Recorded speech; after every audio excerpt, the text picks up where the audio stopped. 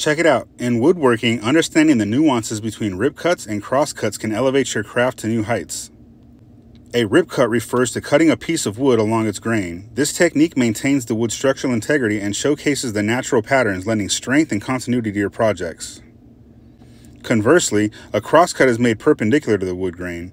This cut is essential for crafting precise angles and molding shapes, offering a clean finish and detailed work in woodworking projects.